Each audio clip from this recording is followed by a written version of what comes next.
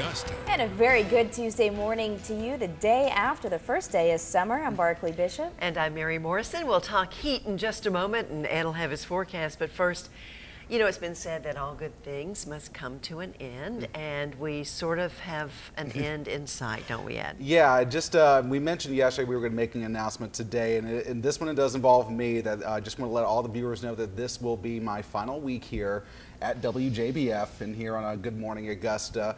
It's been almost 5 years now. Hard to believe it's been yeah, I know. I can't believe that it's been that long so far. But I'll fill everyone in a little bit later on in some next couple of days where I'm going to be heading to.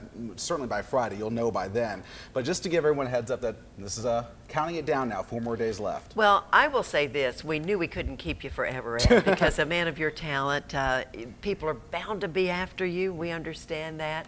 We're not happy about it. I'm definitely not happy about it. The great things you do on air, you do them a million times better off air, too. Yeah. There's so much that goes on behind the scenes that we admire of you. And I'm part of one of the best teams on television, I got to say. It's been great here. But again, we'll just fill you in on some details over the next couple of days. But still got 4 more days of weather to get through, so I'm going to get right